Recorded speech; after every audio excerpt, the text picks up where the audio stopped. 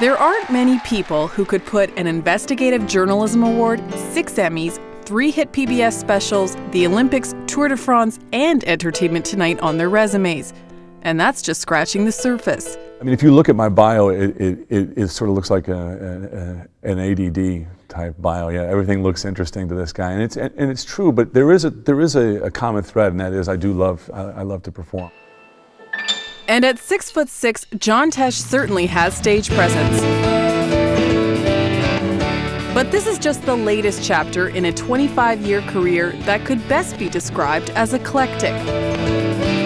Tonight, he's playing from his new CD, A Passionate Life, and Tesh practices what he preaches. It's living the life you were made for. It's losing track of time and doing what it is that makes you come alive. And so many of us, I mean, I'll ask the question in a concert, and I'll throw it out to 2,000 people and say, what is it that makes you come alive? What is the deepest desire of your heart? Nobody can answer it. It wasn't until recently that he could answer that question either, especially in the zenith of his fame as co-host of Entertainment Tonight. For many, many years, I was doing stuff that I shouldn't have been doing. I was living a life that was all about how much money can I make, and I was making a lot of it, reading the celebrity birthdays on television. Nothing wrong with that. Phil Collins is 56 tonight, by the way, just so you know. I've still got it. John Tesh doesn't take himself too seriously, but he is serious about what he does. It's what he calls a purpose-driven life. And it's something he found in 1996 at a Promise Keepers event. And there was 80,000 men in the Los Angeles Coliseum, and this guy named Dr. Tony Evans came up and started screaming at us because we were wussy men, and just saying that, you know, all you godly men with all these great blessings in your lives, you know, you become CIA, you've gone CIA for God. You're in the closet. You're closet Christians. Everybody else in Los Angeles has come out of the closet for one reason or another, and you're in there with the doors shut and the light off. How dare you? And he was screaming at us, and I realized that that's what I was doing. Is I was raised as a good Christian kid, and I had all these values, and then my life just went south, and I just did whatever I wanted to do, no matter who I stepped on. It's hard to imagine someone as nice as John Tesh being ruthless, but with the help of his actress wife Connie Sellecca, his faith became real to him, and he just couldn't go on reading celebrity birthdays anymore. And that's when a new and surprising chapter began.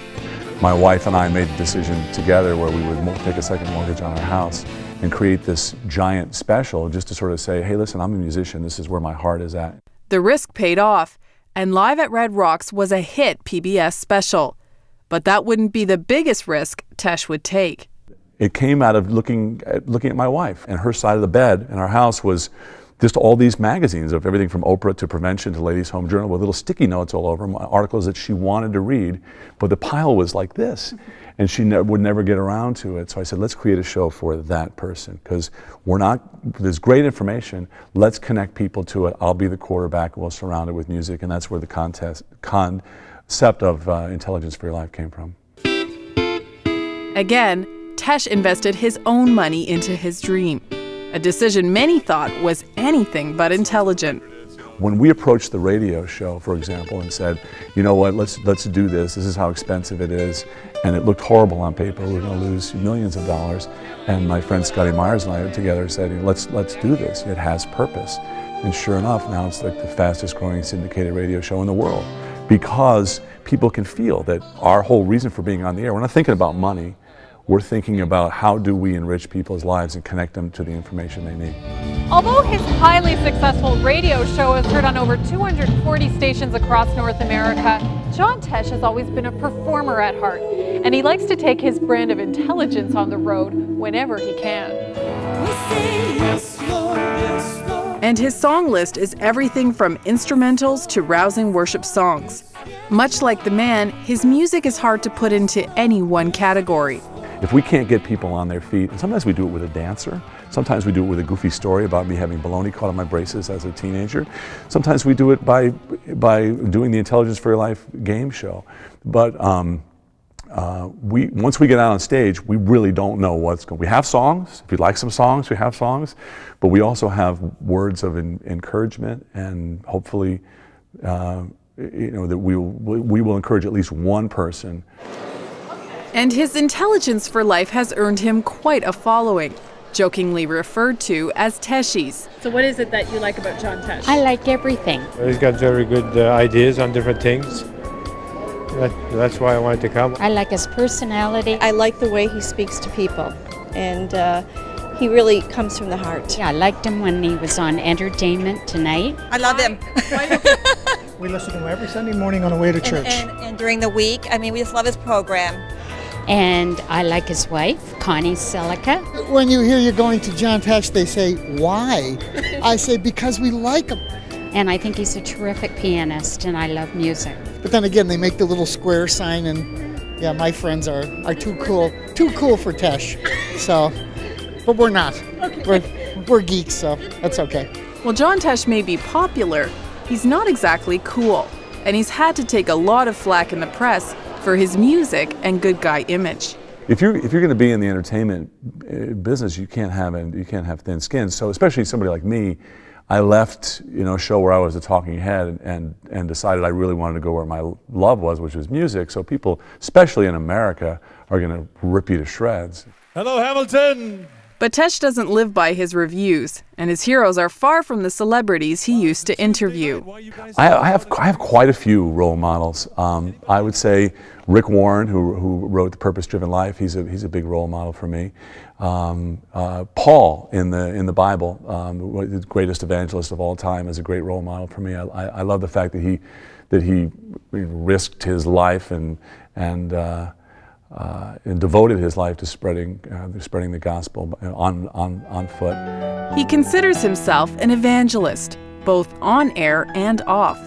By living a passionate life, he's inspiring others to do the same. I do think of our company as being an evangelistic company, which I define as trying to move people to look inside themselves and affect change.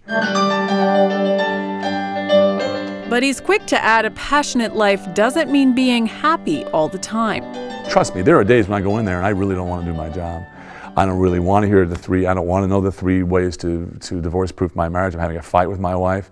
My daughter, my 13-year-old daughter, I just drove her to school. She's having a problem with her friend. I tried some of the intelligence for your life on her. She said, don't try that radio show stuff on me. As of last weekend, I have a 13-year-old girl in my house, a teenager. Yes, pray for me, yes. It may not work on his daughter, but the radio show is helping people.